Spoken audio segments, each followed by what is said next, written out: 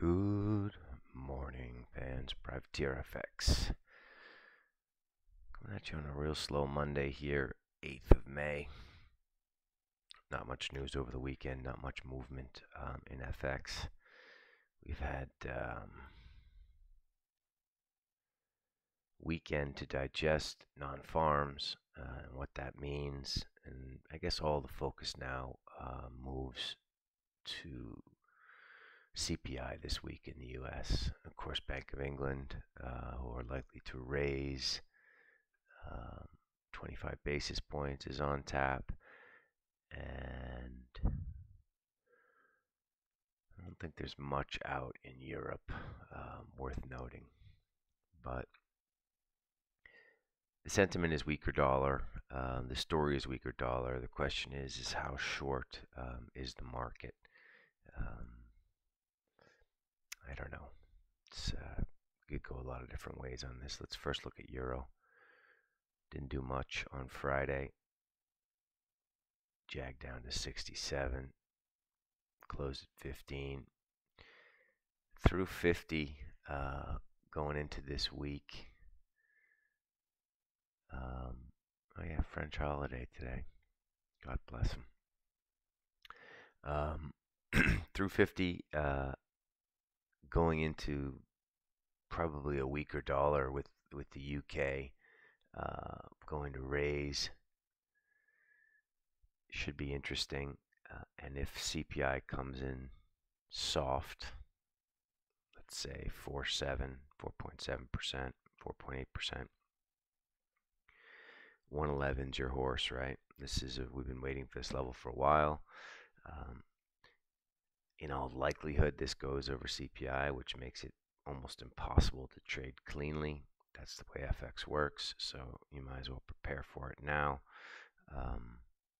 Core short euro going into Wednesday. So, God, 2 days. But we really got nothing going on beforehand, so it looks very fucking rangy.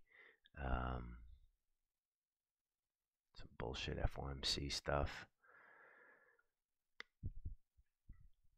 Trying to accumulate euros, get long euros. Hopefully you're still long cable. Cable gave us what we wanted to on Friday. We talked about 126 broke beforehand. We had sold. We were looking to fish for low ones to get a better average. This thing went down to 125.57. We had 55 bids. We ended up paying 69s. Long cable looks okay going into the BOE. But keep in mind, if we're up at 127 or 126.90, or if we get stretched, right? So here's we're getting to the top of these standard deviations. Today's at 126.82. Keep in mind, these standard deviations don't work as well for dollar pairs. They're just sort of a guidepost to like be careful. You know, some people use RSI. Some people, you know, use astrology. We use standard deviations. We like cable long. What do you do when it gets stretched? Maybe you trade it, right? Maybe you short-term trade it. I don't know, sell 95s and buy 80s. Your average has just improved 15 points. You get the notion there. Let's go to Euro Norway. We fucked this up so badly. We weren't really paying attention for ECB, as this would be a big driver in Euro Norway. We got the capitulation bar in oil. This thing now has dropped 25 big figures. We actually like oil higher. Unconventional. We don't have a dog in this fight. We've talked about it a million times how bad we are at trading oil. Directionally, we often know where it's going, but actually executing that plan or like getting it exactly right seems to be a big problem for us, so we don't trade it. But this is definitely now looks like capitulation. That midnight bar, the mysterious midnight bar on the 4th of May, spookily popped up higher with risk on Friday. People are really worried. People are really bearish. People are really worried about growth. Blah blah blah blah blah. Oil can go a lot higher. Just from the chart here, I don't pretend to understand the global situation, but I think oil could go higher. Imagine if the war in Ukraine gets solved by some whatever miracle. This thing shoots up to $90 very quickly. Anyway, keep an eye on oil. Gold got smashed down to 2,000. We keep telling people who are asking us that we think this is going to trade 1950 before we take another run at 2080. But I don't know. What I do know is we're in the middle of nowhere here, so there's nothing really to do if you don't already own gold. Nothing to do at 2023. 2080 is a break trade. And we'll be fishing for longs if we do see some sort of capitulatory smackdown. And that might be Wednesday, right? So what if inflation comes in hot, hot, hot? Oh, baby, it's too hot. Too hot, baby. Gotta run for shelter, got to run for shade. If it's too hot, they're going to smash gold. But we still think it's higher for longer. So gold could really go down, I don't know, below 1950 on a real clean out. And then once that clean out has happened, whether it's higher or longer or not, there's too many shitty things going on in America.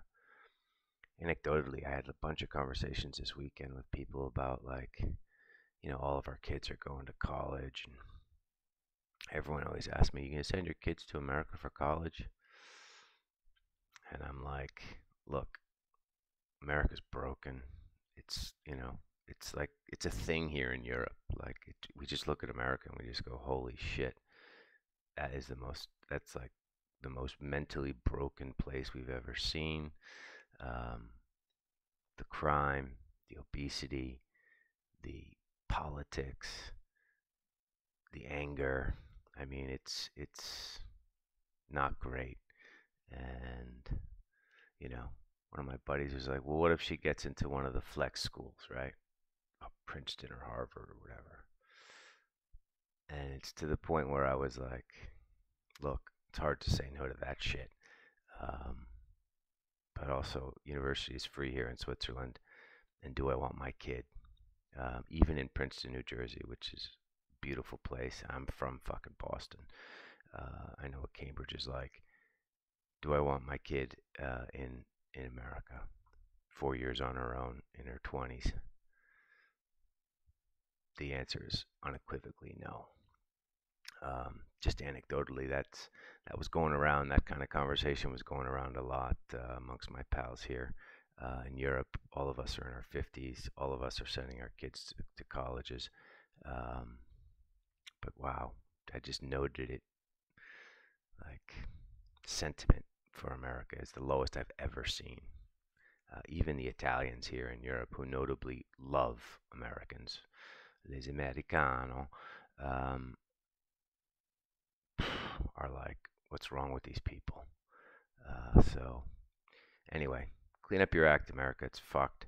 I'm sick and tired of it being fucked, so somebody fix it.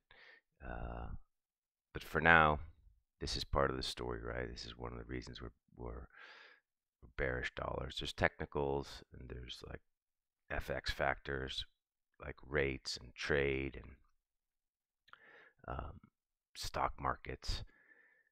But there's also like the elephant in the room. Like, how does the globe feel about these investment opportunities? Like, who the fuck is going to invest in San Francisco these days? Who the hell is going to invest in New York City these days? These two places for 30 years have been like the go-to golden child investments for Middle East, for rich European pensions, for UK, China. Now it's like, why not just go buy a hotel in Munich? Sure, it's boring. You're going to make 4% a year. But gee, it's safe. And this is just where we are in the pendulum of global finance. And I think I'm babbling here, so I'm going to stop my little anecdotal story and leave you with this, right? Like, nothing really going on today. No strong, powerful moves at the open to be expected. We just bought some euros here at our open, which was, around 5:30 Swiss time. Probably pops above 50, but then range trades. I don't expect us to take an assault at 111 today. But core long euros over the next 2 days. Try and trade yourself into a wonderful average. And if you get a wonderful average going into CPI, then you can take some risk, right? Like, God forbid you're long at 110.05 and we're trading at 80. Then you can add through 111, get a 50 average, 110.50 average. And if you get plunked out at 110.50, then fine. That's a professional trade. That's a professionally risk managed trade. And so that's what we're looking to do. All right, shutting up now. God, I'm babbling today. Sorry about that. Good luck out there, people. Talk to you tomorrow.